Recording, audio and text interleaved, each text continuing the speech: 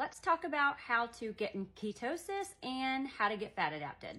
I've got quite a few questions about this recently, so let's talk about it. Number one, you have to know that this is safe for you. If you have any doubts, your chance of success hurts. Number two, you cannot fear fat because this is a high fat diet. There is no way around that.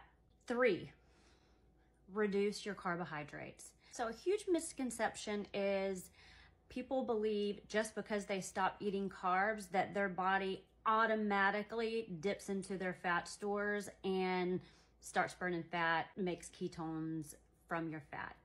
Your body is not trained to do that yet. So you need to eat fat. You need to eat a lot of fat to help you get into ketosis and the bigger picture to get fat adapted. Any low carbohydrate, keto, ketovore, carnivore, they are high fat diets. They are not a high protein diet. 80 to 70% of your calories should be coming from fat. If you don't do that, if you're eating high protein and you're not eating carbs, but then you're not eating sufficient amount of fat, you're not giving your body enough energy to get fat adapted.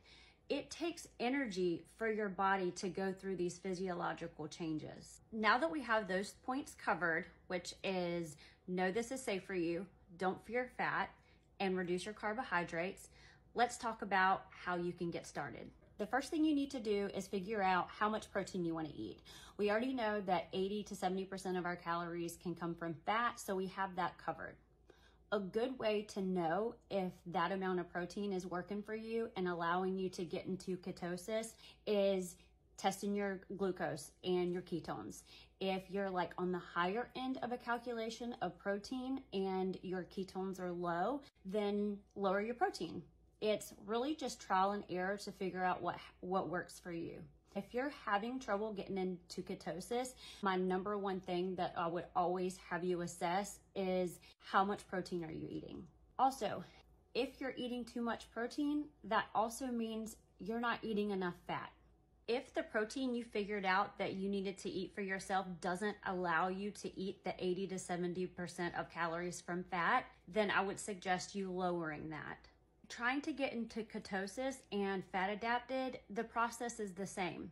The only difference is fat adaptation takes a little bit longer and it is a physiological change in your body. It is not just the presence of ketones in your blood. Fat adaptation means that your body knows that we are using fat for our primary source of energy instead of carbs. We have switched over from that. Like I said earlier, that's why it's very important for you to slam the fat. Start your day with a ton of fat. Let your body know first thing in the morning, okay, we're using fat for fuel. Fasting is not a good way to get fat adapted because when you fast, you're starved of energy. You have to train your body to dip into your fat stores and to even use your ketones. It prolongs your process to get fat adapted. Now, once you're fat adapted, magic happens. I've always explained the energy you get from being fat adapted is like, I'm like an Energizer bunny. I keep going and going and going. I never sit down.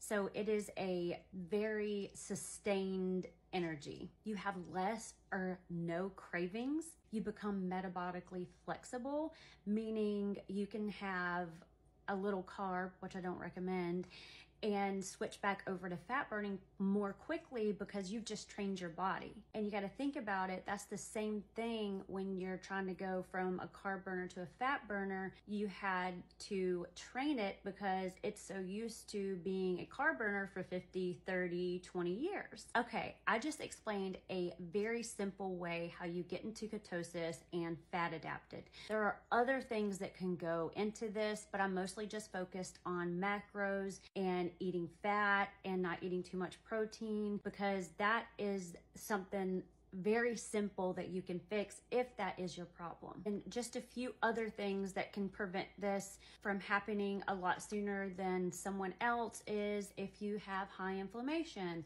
or you're a diabetic or you have lots of healing to do. you're not sleeping well, you're stressed. Those are all things that can get in the way of getting into ketosis and then ultimately fat adapted.